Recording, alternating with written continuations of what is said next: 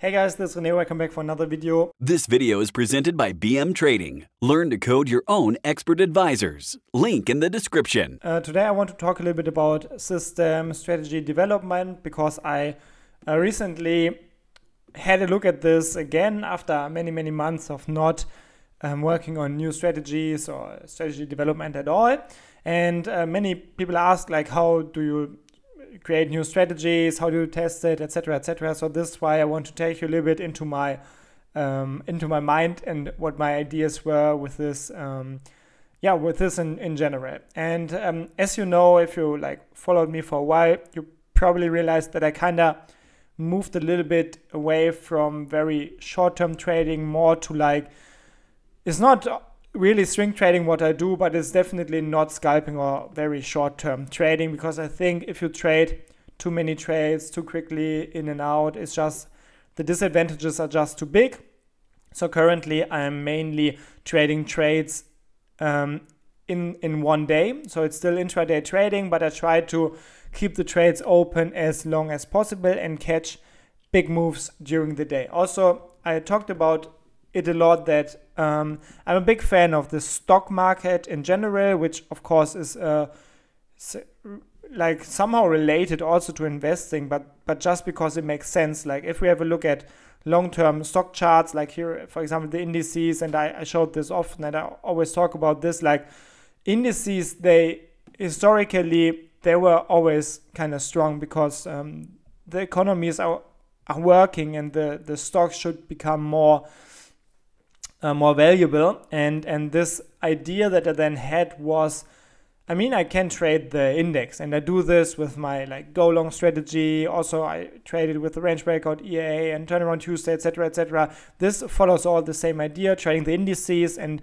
going mainly long because of this bias that we have.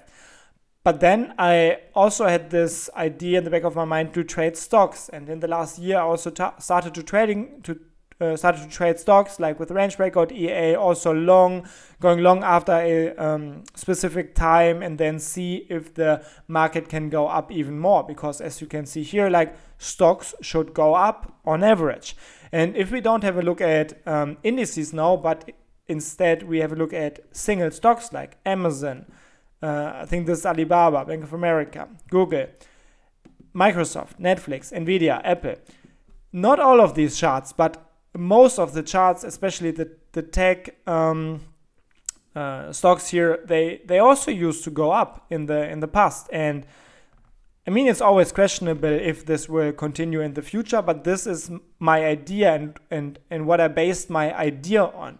Why do we always have to trade indices if we can also trade stocks? So I created my stock portfolio manager, and this does something similar to what I do in the indices, but I want to check if there's a different outcome if instead of indices I trade stocks. So I had a look at all of the stocks here that I have, and this is with FTMO as a broker, so you could use this for FTMO challenges and stuff. And here I figured out that the trading costs, and this is my next step that I then usually check, because the trading costs are super important for the success of your trading idea. I try to figure out how big the trading costs are. So I have a look at a commission. I do some calculations, how big the commission really is.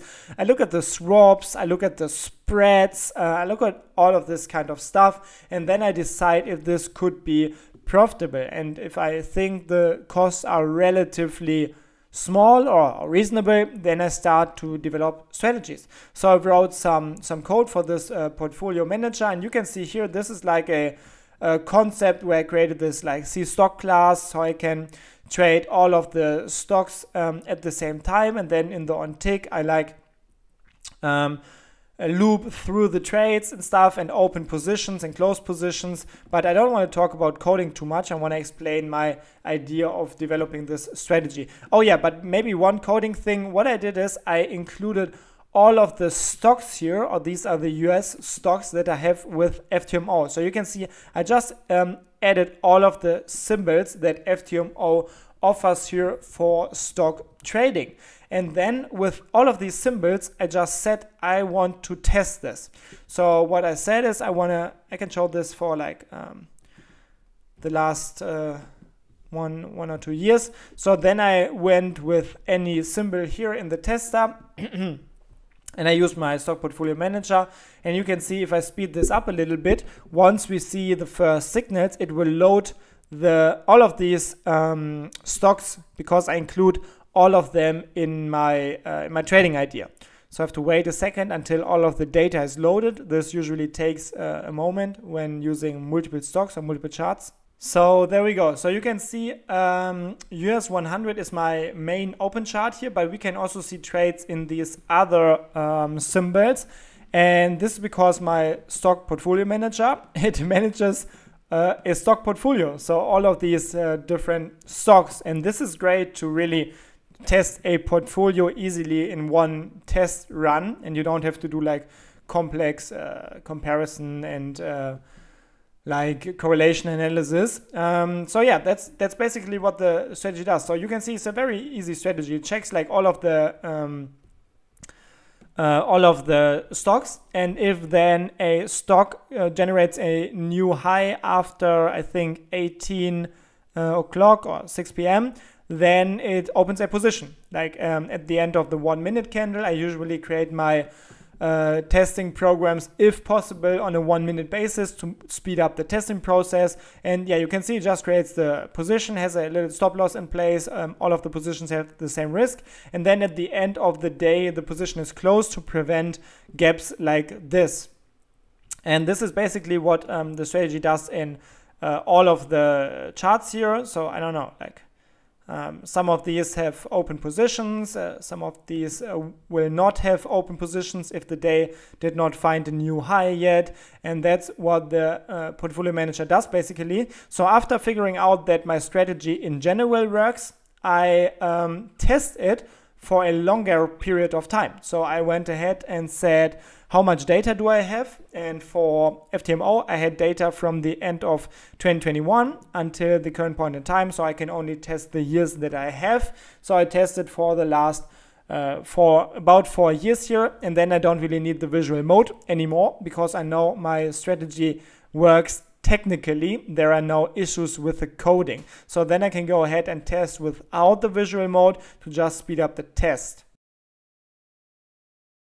Okay, so here you can see the test is over, and when I saw this result, I was a little bit disappointed because I expected more from a ever-growing stock market if I just trade the single stocks. So I was wondering what the frick is going on, and if I see a performance like this, the first thing I usually try is just go back to my code, and whenever I buy, I then sell. So I just turned around the signal here, and this should create a positive equity curve, right? And spoiler alert, it did not. The other way around was even worse, and the loss was even bigger, which is a clear sign that it's not the strategy which is the problem, but instead it is the trading costs that we have. So what I did then is I went back to my code and I use the onTester function to figure out how much profit every single stock made, and then I also figured out how much spread do I pay on average for every single trade.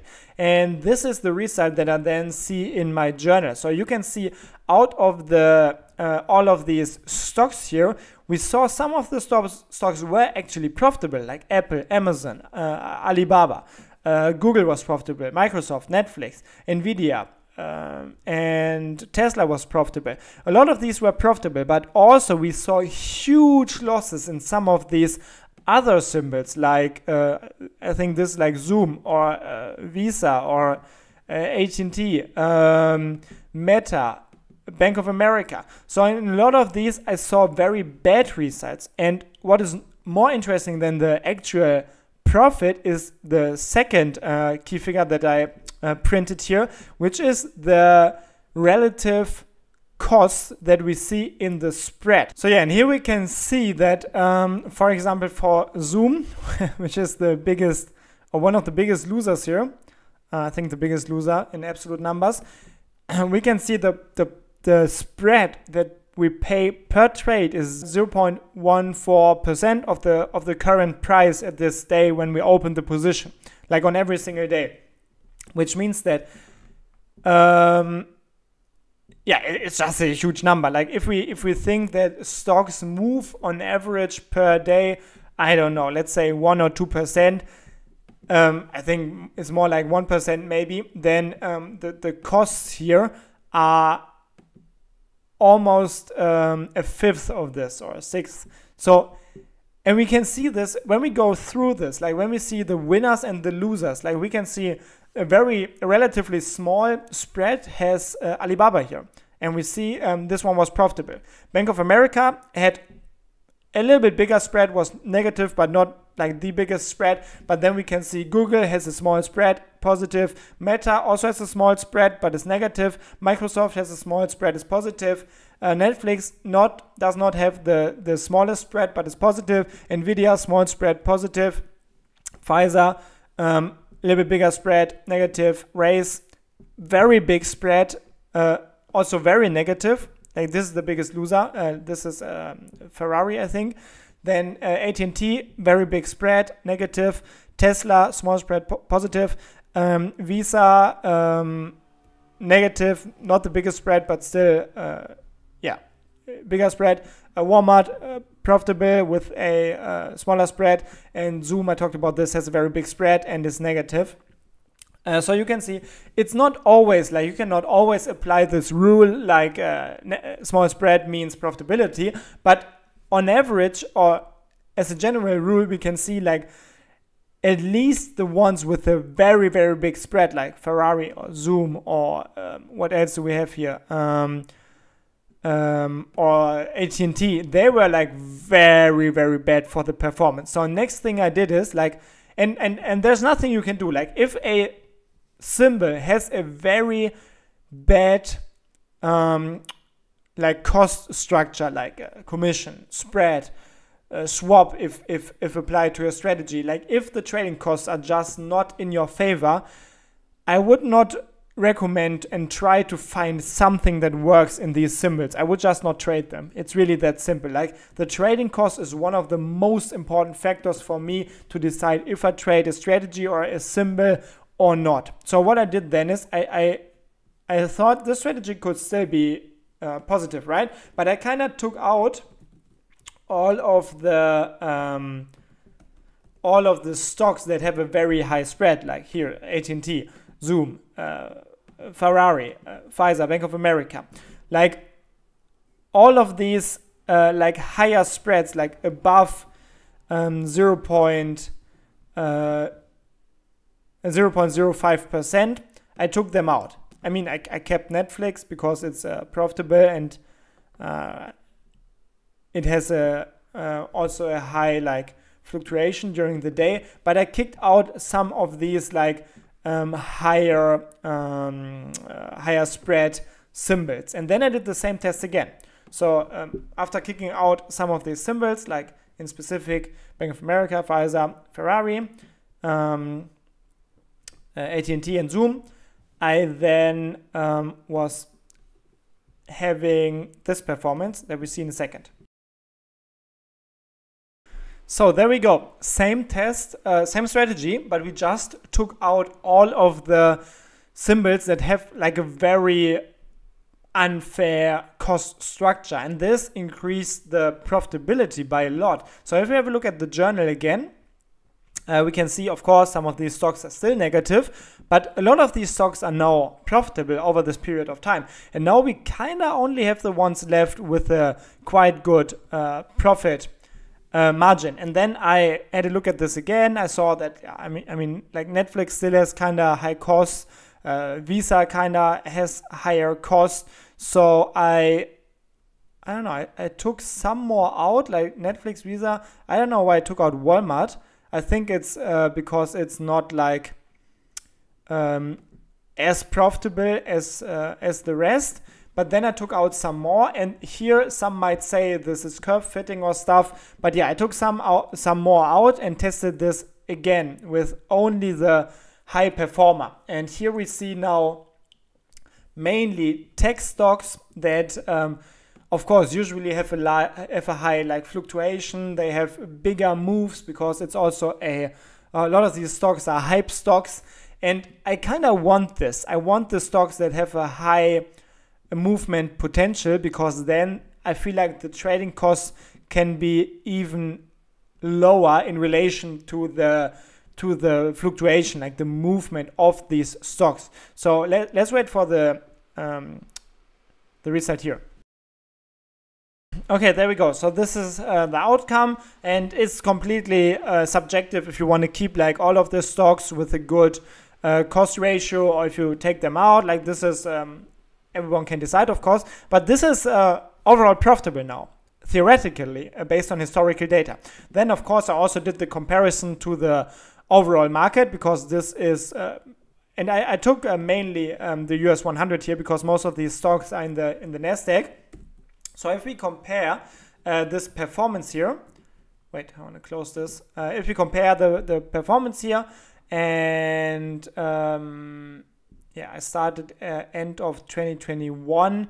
Yeah, we cannot really perfectly align it here, but yeah, you can see the US 100 was going down a lot, even more of course than my strategy, but also the US 100 had bigger negative periods, I think. So here we lost like 25% in the meantime, and I think my drawdown is a little bit less. But yeah, overall this is for me a performance that is quite nice, because we see an overall profit. For me, it's very important that I believe in the that I believe a strategy is logical. This is one of the most important points for me, and for me it is completely logical that stocks will go up. Then we can also have a look at the key figures here. We have a profitable profit factor. We can see like, yeah, some of the key figures here. So this is pretty much my process that I did. Oh, and of course in the meantime I did some optimizations here, like I found the times that work quite well. I found the stop loss percentage that I want to use for every trade. I played around with filters and stuff, but eventually didn't use them. So yeah, this is a little insight in how I develop strategies. And with this diagram or backtest or graph, this is definitely something I would use in a, for example, FTMO account, because even though this is not always profitable, of course, as no strategy is, we see more periods where it's going good than periods where it is going back. So what I could also do is play around a little bit with the risk. So I could say, for example, I increase the risk to 2 or 3 times the size, and then this will also, or even more, and this will also maybe not go too crazy, but this will also of course have an impact on the outcome of this. And this makes the profits even bigger, but of course also the drawdowns. But this would be, for example, a good strategy that I would use for just passing challenges or and verifications somewhat quickly, because you can see like there would be many points in time when we would have started trading this strategy, and it would have passed the challenge and verification phase easily with a strategy like this. So there's a little insight in strategy development. Let me know what you think in the comments below, and yeah, hope you liked the insight. I'm out, guys. Have a great time and good trades. Bye bye.